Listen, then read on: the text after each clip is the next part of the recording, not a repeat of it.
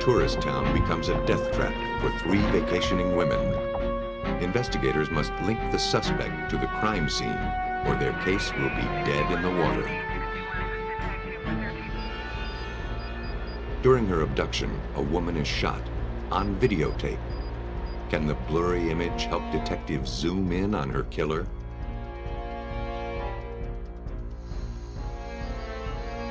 A murder case rests on 2 computer disks that have been cut to ribbons. Now, investigators must invent a way to assemble their evidence bit by bit. Every phone call can be followed. Every transaction leaves a trace. Most of us never give it a second thought. But when a crime occurs, technology becomes an electronic witness.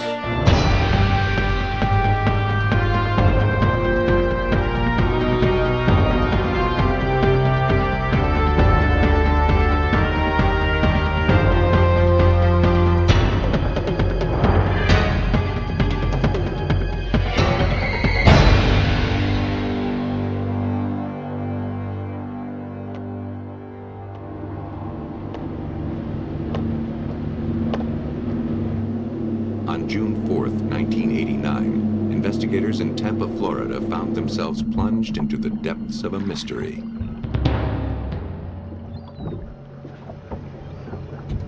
At 9:30 in the morning, boaters discovered a body floating in Tampa Bay. Its hands were tied behind its back. Duct tape covered the nose and mouth. The victim was naked from the waist down.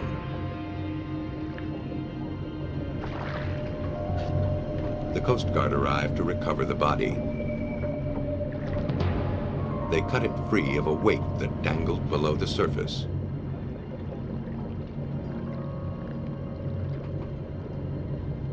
The victim was female.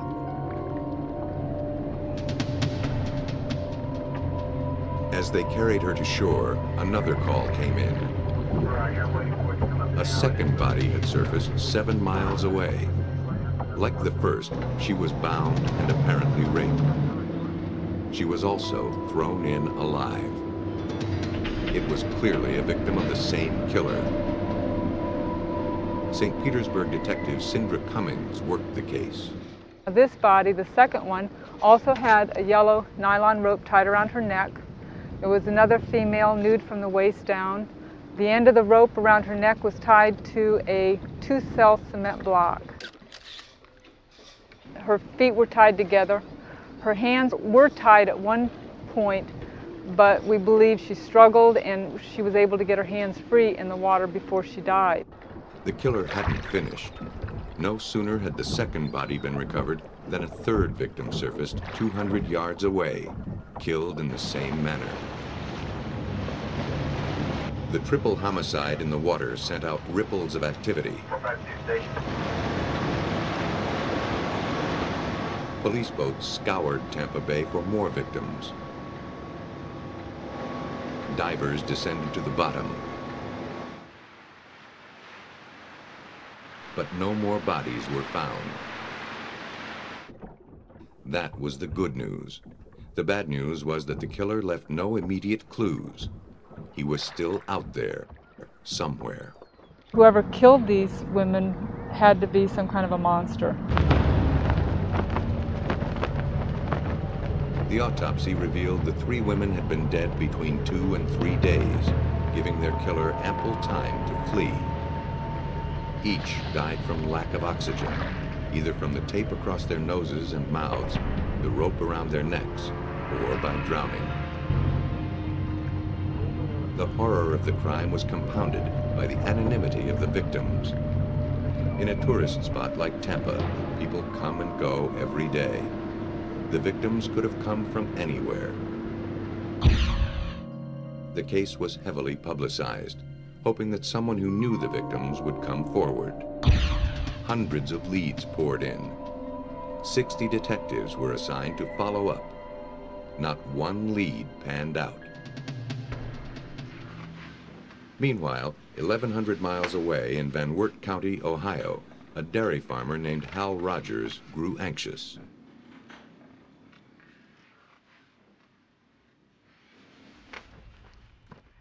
His wife, Jo, and daughters Michelle and Christy were vacationing in Florida. But I wish Dad could come.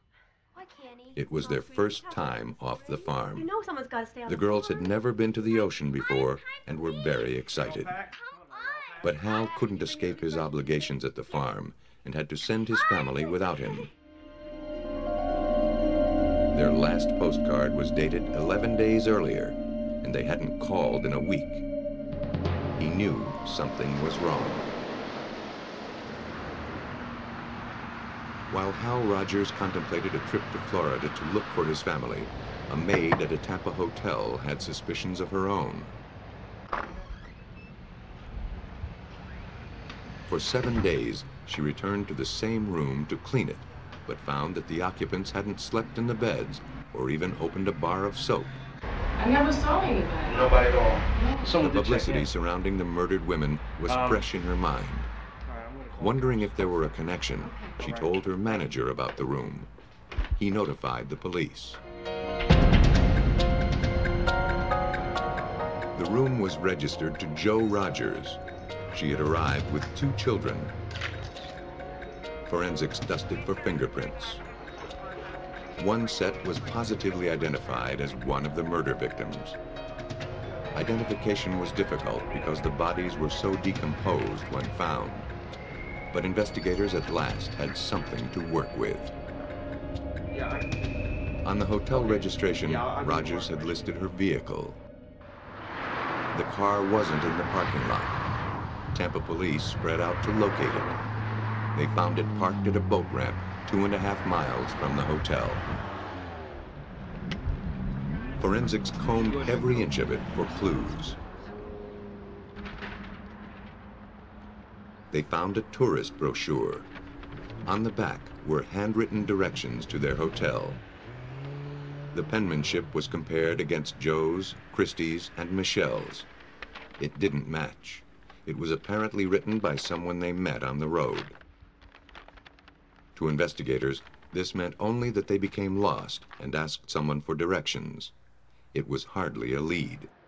A tourist's life is full of such brief interactions with strangers. That's precisely why investigators were so troubled by this case. The killer, too, was no doubt a stranger to the victims, and crimes committed by strangers are the hardest to solve because nothing connects victim to killer. It could be anyone from the entire Tampa Bay population that we were concerned about. And it had everyone in Tampa Bay area concerned and worried because the victims were just tourists, someone that everyone can identify with. They weren't in a drug area, they weren't doing anything illegal or anything wrong, and here they were singled out and victimized by an unknown person. And we had no leads to the suspect, nothing to start with.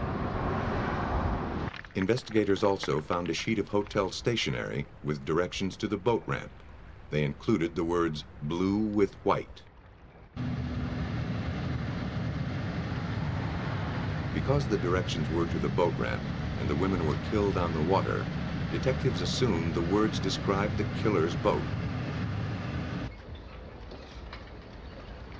It also described hundreds of other boats in Tampa Bay. Investigators determined that the handwriting on the stationery matched Jo Rogers. The killer must have visited or phoned her at the hotel and dictated them. But no one had seen him, and the hotel didn't keep a log of incoming calls. The ferocity of the crime told police that the killer probably had a prior record. More than likely, he worked his way up to murder through a series of smaller crimes. But without further leads, the investigation stagnated. Months rolled by as waves of suspects arose and were eliminated.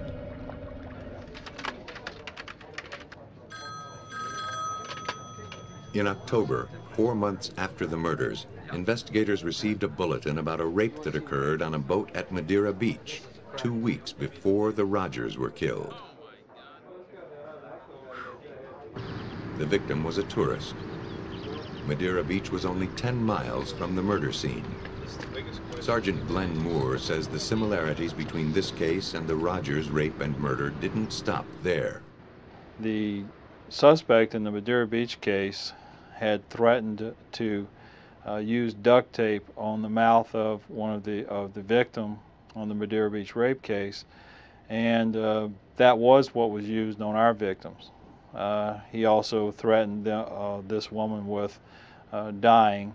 Was it worth dying for? And he also had a blue and white boat.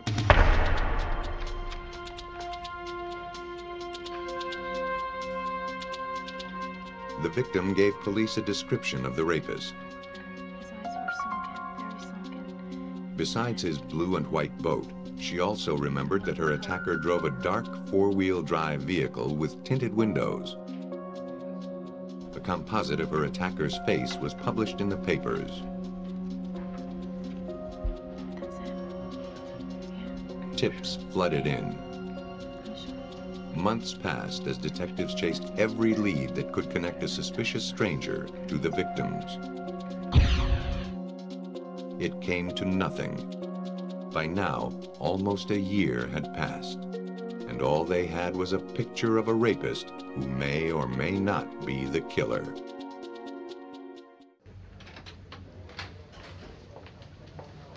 Without any promising leads in the Tampa Bay triple homicide, Sergeant Glenn Moore reviewed the evidence collected so far.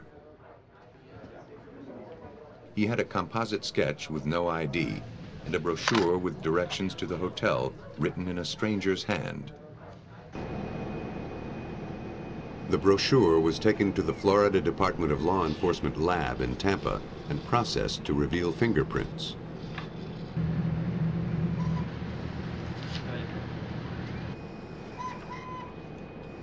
It held some prints that didn't belong to any of the victims. They were analyzed by latent print examiner Sam McMullen. There's what we call, or refer to sometimes as writer's palm, and that's when you're writing a document the way that your hand, the palm of your hand, falls on the document itself.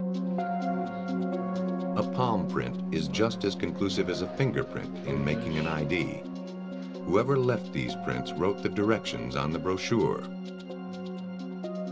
Now detectives wondered if this same person possibly killed the Rogers. If this writer were the killer, his fingerprints were probably on file for prior offenses. Although palm prints become part of a repeat offender's record, they aren't usually cataloged in the computerized fingerprint system. Investigators had no way of doing an automated search. All they could do was manually compare the print against each new suspect that surfaced. More time slipped by without a match. The prints and the writing sample seemed useless. Moore wouldn't let the investigation die. The man who killed the Rogers was at large, and police were determined to find him. To flush him out, they held press conferences, posted billboards. And typically what happens is you put up a picture of the victims and you say, does anybody know anything about this case? I think what was a little bit different and unique about what we did with the billboards was we actually put a picture of the handwriting evidence up on the billboard and asked people to look at that and tell us if they knew who the handwriter was. Among the deluge of leads, one stood out. A woman named Joanne Steffi told police that the handwriting looked like a former neighbor's, an aluminum siding contractor named Oba Chandler. She had seen the composite when it first appeared and thought it resembled Chandler. But she wasn't sure. The handwriting rekindled her suspicions. When we put the handwriting up on the billboards and it brought it back to her attention, she went and checked with some other neighbors and some other people and found some contracts for the business he was in. She made the visual comparison herself along with her neighbors, and they decided it was a great likelihood this was the writer, so they gave us a call. The contracts and brochure were sent to the Florida Department of Law Enforcement, where they were scrutinized by document examiner Teresa Stubbs. The examination of handwriting is really a study of movement. You're looking at all the aspects of the writing, the beginning strokes, the ending strokes, the height relationships of letters to other letters. Once I had familiarized myself with all those habits that were on the brochure, then I compared them with the habits found in the known sample of writing submitted as being that of Mr. Chandler. I found that they were significantly similar in all aspects with no differences. The handwriting match was the break the detectives needed. A little more digging, and investigators found that 45-year-old Oba Chandler had a long criminal record, having been charged with everything from burglary and counterfeiting to kidnapping. Police obtained his palm prints from his prison records. The print found on the brochure matched Oba Chandler's right hand. They had their suspect. Now they had to build their case. Detectives arranged a photo lineup with the Madeira Beach rape victim, asking if she could identify the man who attacked her. In these particular photographs. She selected Oba Chandler's picture. Right here. More confident than ever that Chandler was the murderer, Sergeant Moore kept him under surveillance to see if he would tip his hand. He didn't. And they didn't have enough to arrest him. To prove he killed the Rogers, they had to place him at the scene of the crime. The waters of Tampa Bay held no clues, but maybe the answer was in the air. Detectives sought his phone records to see if they could trace his whereabouts. Chandler's phone records showed that on the night of the murders, June 1st, 1989, 5 calls were made between 1:30 and 5 a.m. The prefixes showed that these calls were shipped to shore, made collect to his home.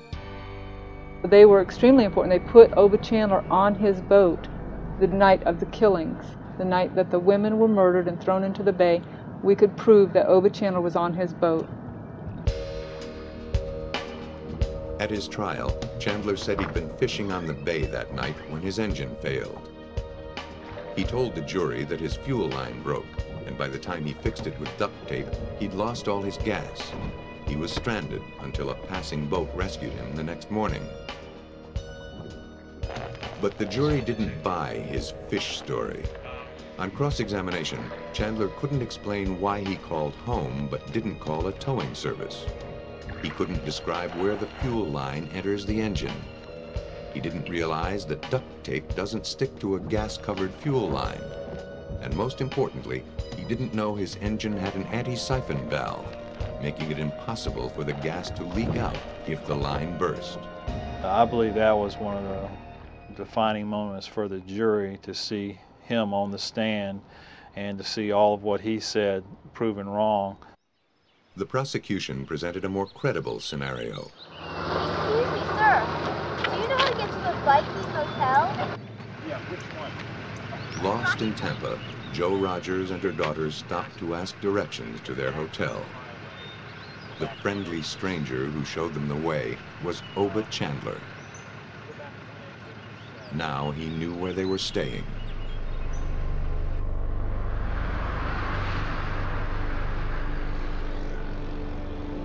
He may have called them shortly after they checked in, inviting them to watch the setting sun from aboard his boat. Jo jotted down the directions, and off they went. There was no time to unpack.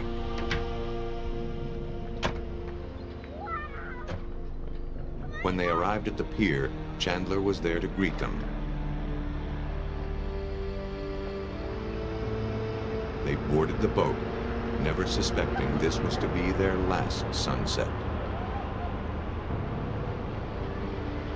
For his crimes, Oba Chandler was sentenced to death. Oba Chandler didn't care who he killed. Most murderers are more selective. The road to their conviction begins with a motive. In Northumberland County in central Pennsylvania, a young girl returned home from her grandparents' house.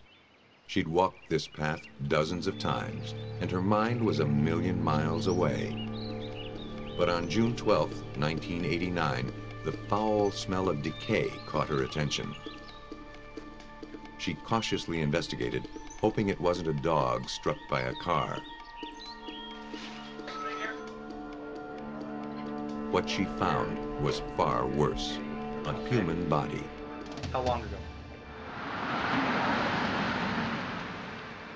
Pennsylvania State Police rushed in to document the scene before the body was transported to the morgue for autopsy.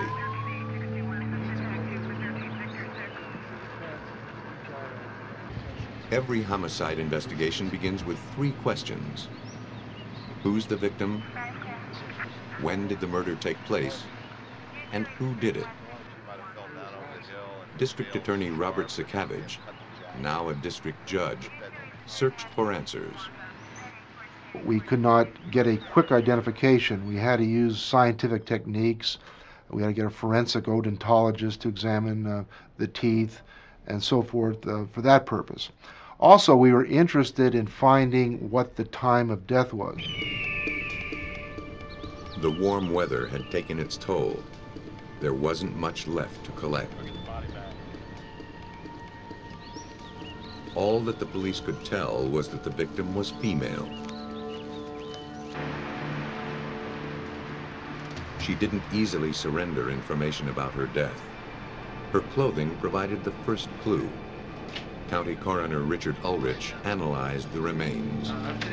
The clothing was removed, and upon being removed was displayed and was examined further, and at this point in time it was felt that she suffered repeated stab wounds to the back through the clothing, which indicated blunt force sharp injury.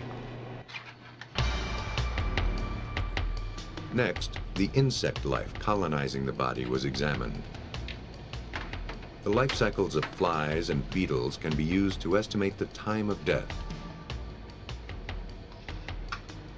The longer a body sits, the more generations of insects it nourishes.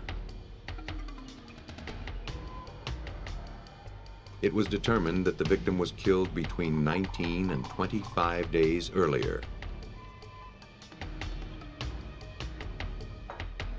The dental records identified the victim as Lori Ocker, who had disappeared 19 days before, on May 24th. Lori Ocker and her son had moved back in with her parents after separating from her husband. She was last seen leaving home at 3:30 for her job at a pet store in the mall. By 4 o'clock, she hadn't arrived at work. Her boss phoned her home to see where she was. She left for work Her mother was a concerned. half hour ago. She should have been there already. Thinking her car may have broken down, her parents retraced her route. They saw no sign of her until they arrived at the mall. Her car was parked near the entrance, but no trace of Lori was found until her body was recovered 19 days later. For almost 3 weeks, Lori Ocker was considered a missing person. But now her case was turned over to homicide, and attention shifted to finding her killer. Lori's mother told police that Lori had received threats from her estranged husband, Robert Ocker. The couple had been battling over custody of their son. Lori had been so afraid of Robert that she kept a shotgun under her bed for protection. He became the prime suspect. Shortly after Lori disappeared, police had questioned Robert Ocker. He told investigators that he'd been out running errands in his Plymouth Caravelle. He hadn't seen Lori. His parents, questioned later, agreed that he'd been out, but said he'd driven his mother's car, a 1984 Chevy Celebrity. At the time, the inconsistency meant nothing to investigators. Robert may have been lying because he wasn't covered on the Chevy's insurance. You had a contact with her, so sometime To prove Robert's involvement, they'd have to place him at the scene of the abduction. Police went to the mall to see if anyone had seen anything suspicious. They spoke to a teller at the bank next to the mall entrance. She suggested that perhaps the tape from the automatic teller machine held some clue, since it captured the portion of the parking lot where the victim parked her car. Well, I don't remember seeing it, but... An ATM camera snaps still images onto videotape at preset intervals. The camera at the mall where Ocker disappeared took a picture every 10 seconds. Lori Ocker had been missing 5 days by the time investigators were able to obtain the tape. The image, fuzzy but undeniable, was Ocker's car. Next to it was a figure, assumed to be Ocker. It was the next image, taken 10 seconds later, that caught investigators' attention. The picture was not clear. The focus of the camera was on a person who was negotiating a transaction with the machine. Over his shoulder, deeper into the parking lot, was what we believe a scene of abduction. The image showed a car crossing the victim's path. She's leaning into the car. In the next frame, the car is driving away, and Lori is gone. The car, though ghost-like, vaguely resembled the Chevy owned by Robert Ocker's mother. Robert Ocker was a suspect by virtue of the fact that he and Lori parted on such hostile terms. Lori feared for her life, but it appeared that Robert had managed to lure her into the car. At the time of this abduction, Robert Ocker was exercising his first weekend of visitation, and he had in his custody the child. We absolutely have no statements to that effect, but circumstantially, we know that how devoted she was to that child. Is there any conceivable reason she would have gone into the car? Probably. If somebody would have told her that something was wrong with her child or she was needed, she might do it for that reason. Investigators faced two obstacles linking the car to the homicide. First, the image on the ATM was too blurry to conclusively prove it was the Chevrolet. And second, Robert Ocker's father had sold the car 3 days after Lori Ocker disappeared. It had changed hands 4 times in the month since Ocker sold it. It was finally traced to its new owner 90 miles away.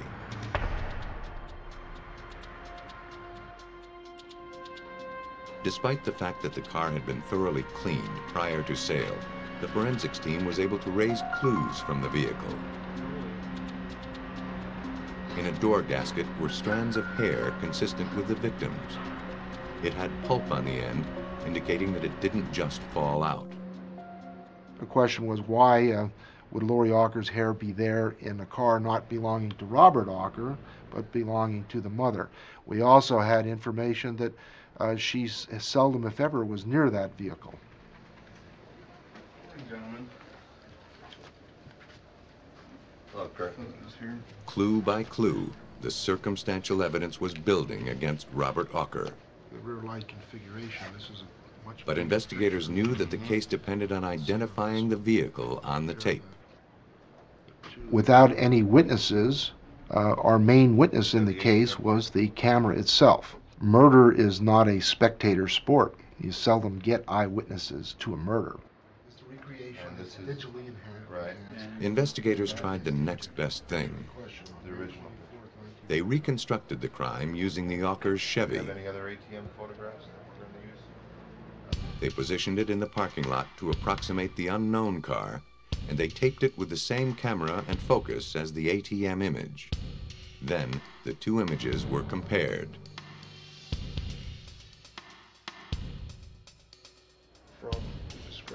The results were encouraging, but inadequate to snuff reasonable doubt.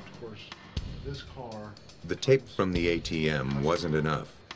Investigators knew they needed to enhance the image, but in 1989, enhancement technology was in its infancy. They didn't know if it was possible to clean up the video. Sakavage contacted Eastman Kodak for help. They suggested NASA. If anyone on the planet had the ability to turn fuzzy images into hard evidence, it would be the Ballistic Missile Defense Organization at Kennedy Space Center. Principal investigator Alan Tietjen is in charge of analyzing images from shuttle launches for evaluation or troubleshooting. When the Pennsylvania State Police contacted him, he knew that enhancing the ATM tape wasn't rocket science, but it was close. The process was very much the same. The source material was different in that videotape from a ATM machine is poorer quality than what we normally deal with. Tietjen knew the quality of the image was too poor to identify faces or the license plate. The best he could hope for was to identify the car model. The image was loaded into a computer, which converted it into a digital image made of dots of light called pixels. 512 pixels per line, 512 lines per image. The process took 5 days. The computer, governed by a set of mathematical equations, manipulates the pixels, enhancing the picture. There is no human intervention directing a specific result. The mathematics determine the result. Each set of equations produces a different outcome. Tietjen had to be meticulous in his methods. He was setting a precedent. Never before had video enhancement been used in a capital case. He devoted 3 weeks to enhancing the ATM video. Once he completed it, he set to work enhancing the police reconstruction video. He used the same parameters for both in order to demonstrate that the images were in fact enhanced and not altered. Even with enhancement, the car in the original video wasn't perfectly clear. To make their case, investigators hired an expert from General Motors to identify the make and model of the car. He identified it as a Chevy Celebrity, model year 1983 or 84. Robert Auker's mother drove a 1984 model. Sakavage had placed the Auker's car and Robert Auker at the crime scene. The image enhancement made his case. Based on the forensic evidence and the unambiguously enhanced images, Robert Auker was sentenced to death for the kidnapping and murder of his estranged wife, Lori Auker. The landmark case also established image enhancement as a powerful tool in the crime fighter's arsenal. There are video cameras all around us. So they're capturing images, and whenever anything significant happens, now police are going to those cameras to try and capture some critical evidence, and now they're using digital imaging to try and get it enhanced to a point where it's more reliable than it would have otherwise been. Every murder investigation is like a puzzle. Solving it requires finding the right pieces. But in a case in the Philippines, investigators had the pieces they needed. They just didn't know how to fit them together. In the pre-dawn hours of February 25, 1991, a disabled truck on a desolate road caught the eye of a taxi driver in Angeles City, the Philippines. He stopped to assist the driver. He realized he had no help to offer. The woman behind the wheel was dead.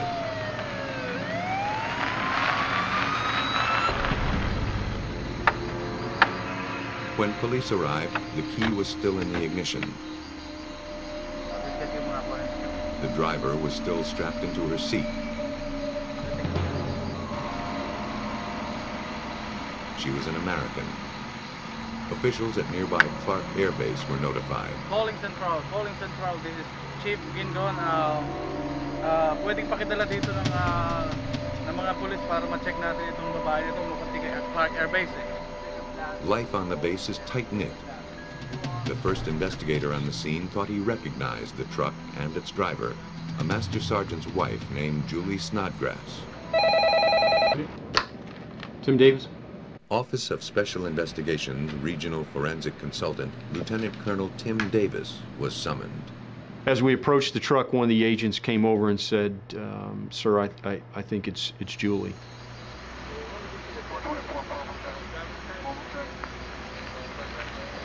When I walked up to the truck and looked in, I just said, "Oh my God!"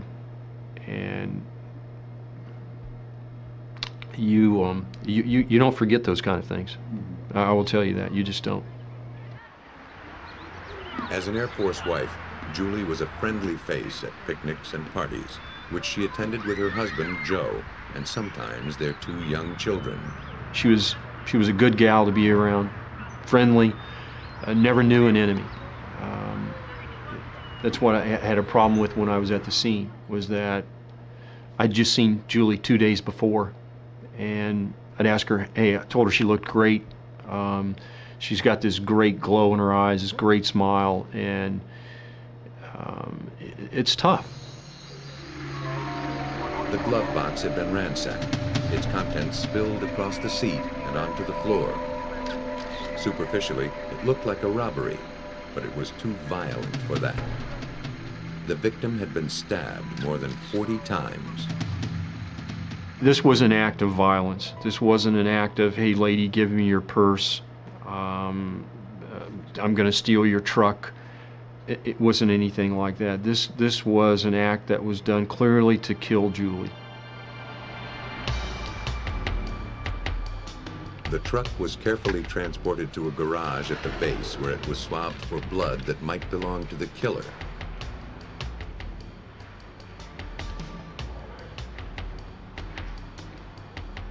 Hair and fibers were also collected.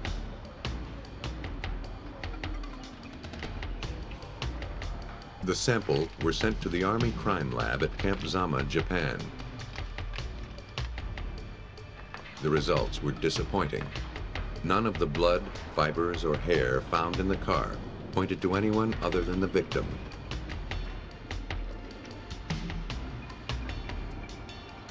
Investigators hoped that more significant clues were still to be found.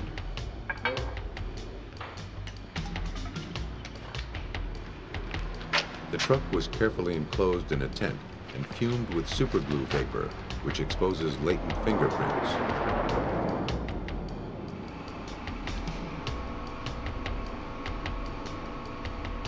Some partial prints were lifted from the dashboard.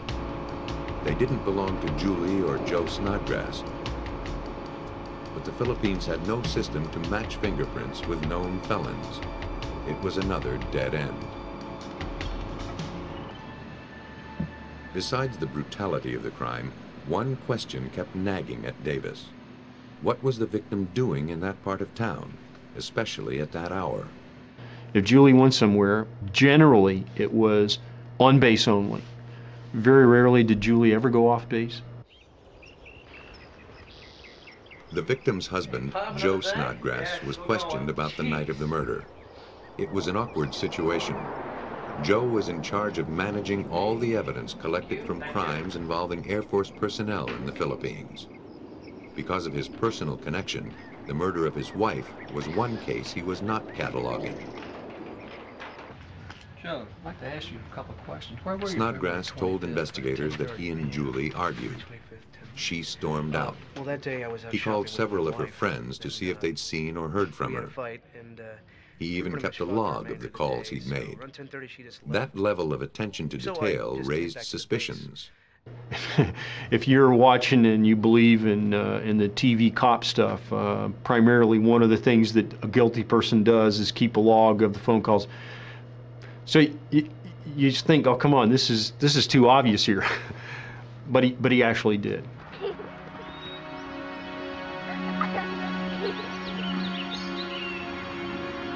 Joe and Julie Snodgrass had a history of domestic problems. In fact, a year earlier, Julie had divorced Joe and moved back to the States with their children. Joe had convinced her to come back to him 1 month before her death. Okay, what kind of job do you do? To see if their relationship was souring once again, investigators spoke to their housekeeper. And I take care of the children. She was nervous and unable to offer any information about the Snodgrass' relationship. Where you at? Considering her daily interactions with the family, that seemed strange.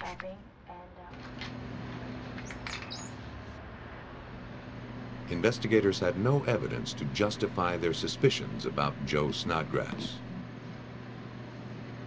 Then, the housekeeper decided to come clean. So, Lucy, what did you do? Just as the investigation into the murder of Julie Snodgrass was hitting a wall, the timid young housekeeper broke the case open. What did you do with the letter? She admitted to having an affair with Joe Snodgrass. More than that, she told investigators that he had written her a letter asking her to hire her relatives to kill Julie Snodgrass. He asked me to find somebody to kill her. He wanted me to find... She destroyed it. But her word was enough to get a warrant to search Joe's office. Did you get to find your relative? What? Investigators confiscated some handwritten letters and computer floppy disks from his office. Yeah. We'll keep looking back here. Okay. Then, as a matter of legal procedure, Snodgrass was called in to identify the items collected in order to establish ownership. What's that? When presented with the floppy disks, Snodgrass suddenly lunged forward and pulled something out of his pocket. We heard one of the agents call out he has a weapon, and at that time a number of agents who were armed ran by us and ran to the interview room, and then it was determined at that point that Joe had a pair of scissors. Snodgrass had concealed a pair of pinking shears. He had grabbed the disc all in basically one motion. This was like flash second stuff, and Joe began to cut the disc up into pieces. This is evidence. This is not supposed to happen, but it did. The discs obviously contained something incriminating.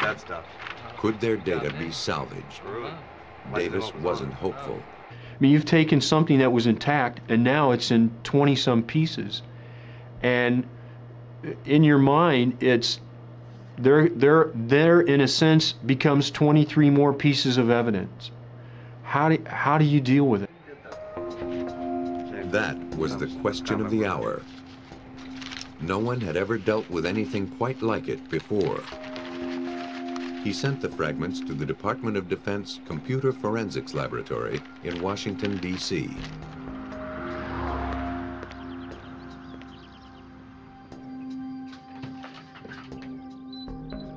They became the responsibility of Special Agent Jim Christie of the Air Force Office of Special Investigations.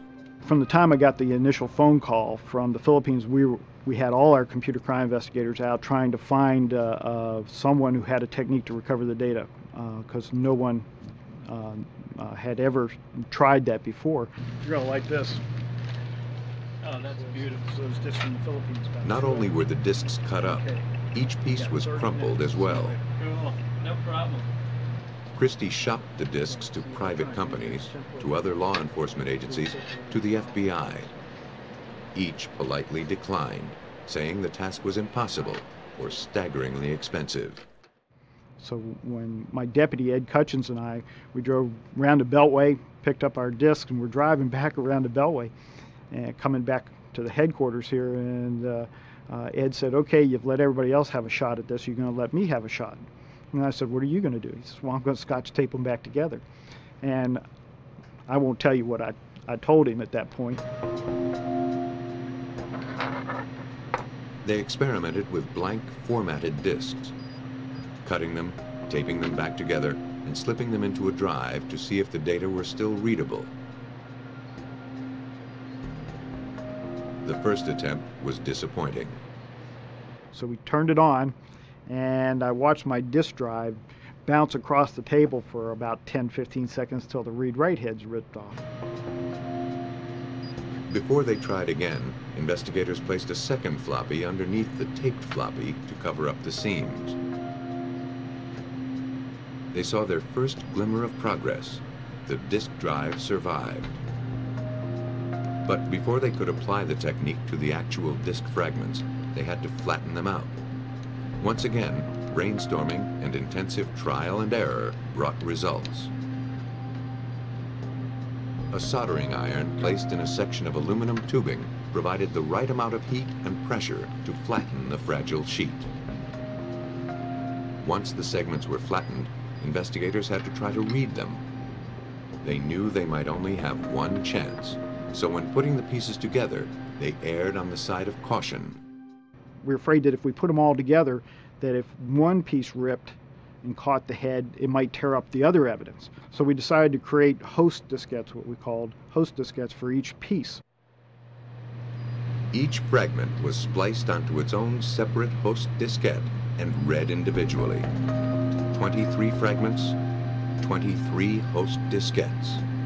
One chance to catch a killer.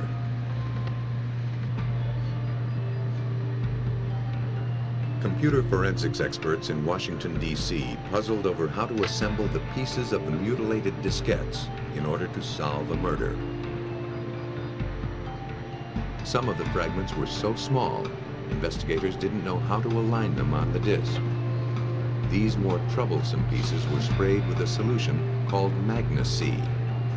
The magnetic spray dries to a powder and reveals the magnetic tracks on the disk fragments. Once the fragment was properly aligned on the host diskette, the powder was brushed away. Finally, came time to read the fragments. To analyze and display the bits and pieces of data, investigators relied on a software package called Anadisk, developed for law enforcement. Anadisk kept a trail of the separate segments of data and displayed them on the screen so they could be combined. The pieces, in more ways than one, were falling into place. But the splices still caused problems. Information on a diskette is tightly packed. Whenever the disk drive head hit a splice, it lost contact with the disk and missed large chunks of data. For this high-tech problem, an assistant supplied a low-tech solution. Well, what he did was he just put his finger on the head, just like you would put a penny or a coin on an old photograph if you got stuck. And by putting his finger on it and rereading that sector, the head didn't bounce and we were able to get more data. Investigators found love letters Snodgrass wrote to his wife and to his mistress, along with letters to his insurance company requesting an increase in Julie Snodgrass's coverage. They also recovered information linking Joe to an elaborate black market scheme. But what they found next was akin to a signed confession. We found a last paragraph of a letter talking about his girlfriend hiring the hitman, him asking his girlfriend to hire hitmen, which she did. It had taken 5 weeks, but the DoD Forensics Lab had achieved what was thought to be impossible. They had resurrected data that enabled a brutal murder to be avenged, and in the process developed a set of procedures for others to follow. Experts said the cost could reach into the millions. They spent $131.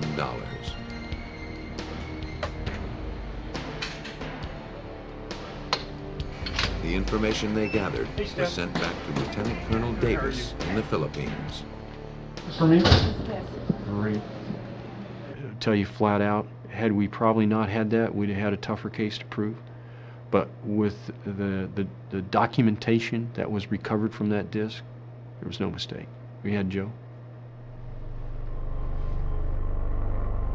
Investigators reconstructed the likely course of events that led up to the murder. Joe Snodgrass, who was very controlling of his wife, had convinced her to deliver some money he owed to one of his black market contacts. He told her to pick up 2 of his confederates and to drive them to the drop-off point. She complied. She didn't know that the men she picked up were the ones hired to murder her. They were the relatives of the Snodgrass' housekeeper. Trusting them, she drove to a secluded spot. Then they killed her. Felix, can you tell us what happened that night? I didn't sorry, sir. They confessed to the crime and received 20 years. The housekeeper received probation. I'll do it this last time, but not anymore. And for masterminding the crime, Joe Snodgrass received life in prison. You never stop and think that you would end up investigating one of your own for murder or being involved in the conspiracy to commit murder. It never crosses your mind, not once. The technology that simplifies our lives has also made it harder for us to pass unnoticed. In almost everything we do, we leave behind an electronic trail as solid as footprints and as individual as our own face. When a crime occurs unseen by human eyes, investigators can invoke an electronic witness.